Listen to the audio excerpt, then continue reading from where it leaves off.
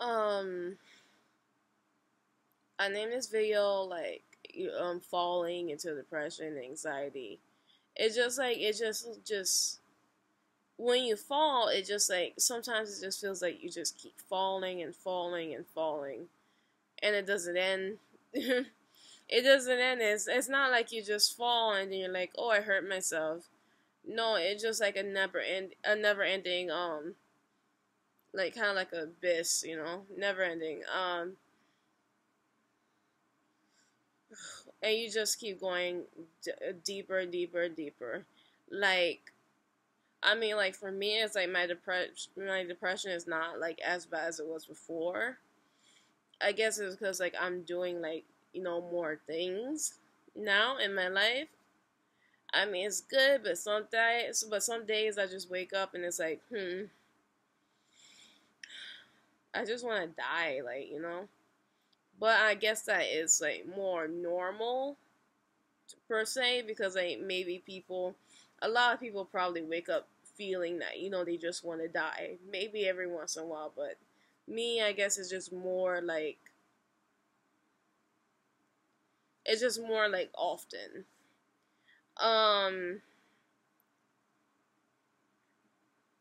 I think that my depression actually gotten a lot better, but sometimes I can be like, why am I doing this? Why am I doing this? Why am I continuing on doing this? I don't need to do it anymore. I tried to actually talk to a therapist like online about how I feel, but I ended up like not even sending, but I ended up typing one message and then I never sent it.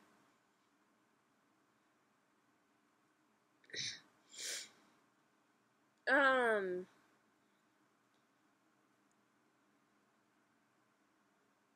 it just and I guess like that's what they say about people with depression is that you just lose interest in doing certain things. You just like talking, for example, talking to people and um going outside your house and having fun. But what happened if that's just like the type of person you are?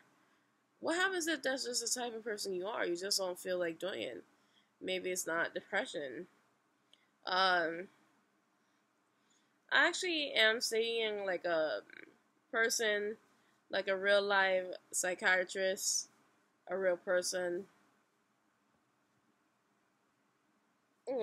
Yeah, sure. A real life psychiatrist, but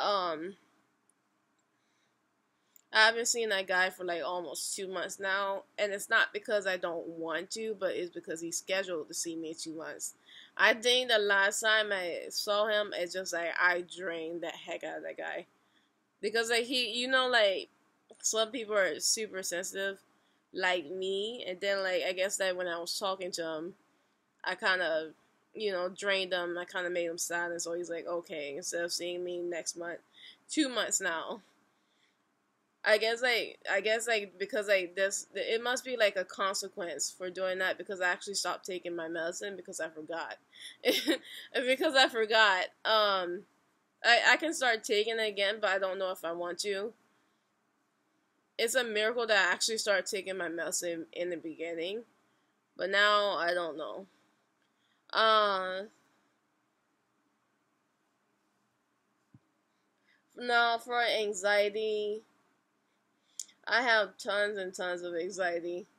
It just like weird body affecting anxiety.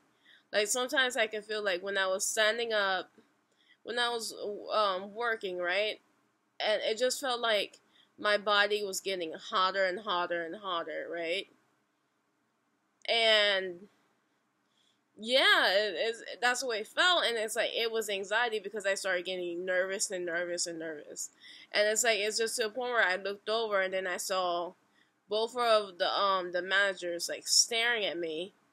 You know how people stare and then like I don't know, and they were just both staring at me, and they saw that I wasn't having a good time, but nobody cared. Nobody cared.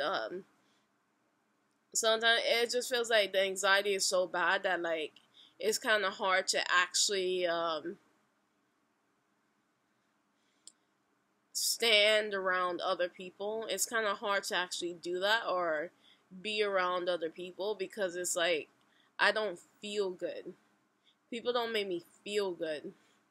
You know, like on my last job, people were like kind of poking around with me. Honestly, like I would just rather be left alone. It's just something about seeing a person that's like a black person.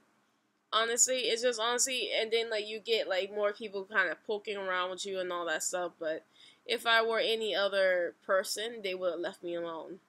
You know, I just don't appreciate that, and I think that there's a lot of stress, like especially in the black community, when it comes to kind of preconceived, notions of how you're supposed to be as a human being.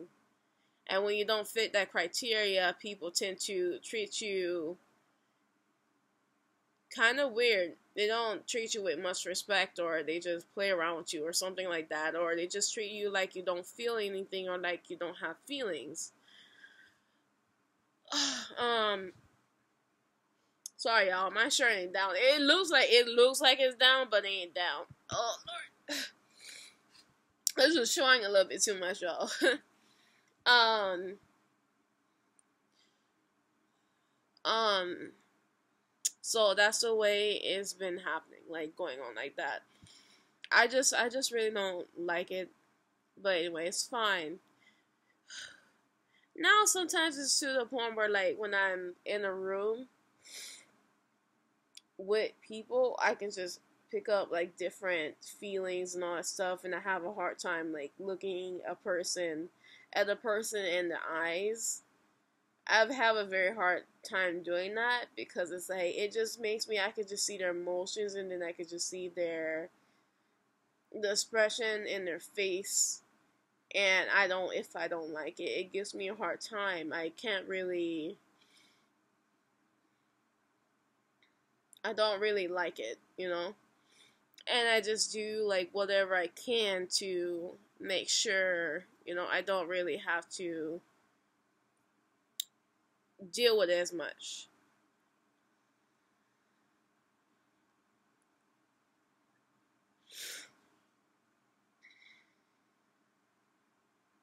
And so anyway, that's what's about my depression and anxiety. Because honestly, like making these videos is a surprise that I'm actually able to do this, because, or maybe it's not. I'm making these videos and it's just me. I'm not actually talking to anybody. So